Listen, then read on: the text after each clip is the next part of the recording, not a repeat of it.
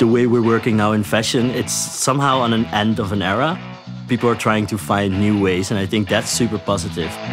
Hey, I'm Duran Lantink. I'm a fashion designer based in Amsterdam. During my master's, I found it so sad that all these beautiful pieces were just laying around. So I started making all these collages to create something unique out of it. My school hated it. They wanted me to create everything in new materials, which I strongly disagree with. So I think repurposing old stock is the new way forward. Everybody needs to find his own way of building a more supportive and a more positive future. There's so much stuff laying around in the world, and so much beautiful pieces as well. Literally everything what I do within fashion is always sustainable. It's a modern mindset. It's just my way of working. The idea is that we reuse everything, so everything that we get goes back into a design. People sometimes think it's DIY. It's absolutely not.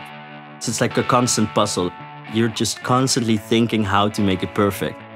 That's the most challenging part about reusing old materials. How can you make this more beautiful than it already was? In the studio, we do a zero waste policy. We recreate everything and we reuse everything as well. We reuse the zippers, reuse the threads, everything. I always end up cutting things out of my own closet as well.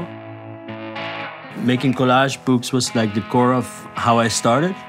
Cutting up subcultures and then combining them. So you have like a gothic here, and then there's a rich grandma over here, and like a motor queer guy underneath. So that's like the whole starting point of me cutting up clothes. Literally, these are my Bibles. So kind of a cliche, I think, because all designers have collage books.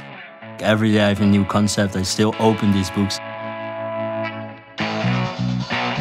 The first step of coming to London was going to the warehouse of Browns. When I'm looking at these reels of clothing, I start making collages in my head. The pieces can be worn by anyone. Whoever feels like to wear it should wear it. There was a green PVC jacket that like directly caught my eye. Yeah, I was so happy with it. I was already trying to redesign it. I do try to change the pieces, but they have to sort of speak for itself. So what inspires my work is being free.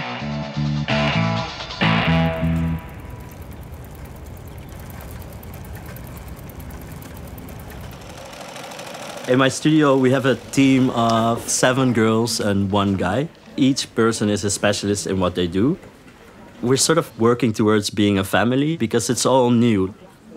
Mainly the technique is, of course, cutting up. We're always trying to find new ways to connect linings or make new linings, new techniques to make the inside beautiful, because that's the hardest thing of cutting things up.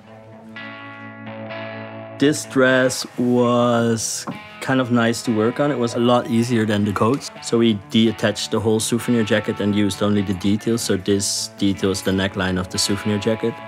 I like the way of combining like sportswear with a really feminine dress. In the future, we do want to grow, so we need to find a way to enlarge the scale of designs, but we're figuring out how. It's all depending on the stock that's left. What I've been taught in the academy years is that it's always important to refresh yourself.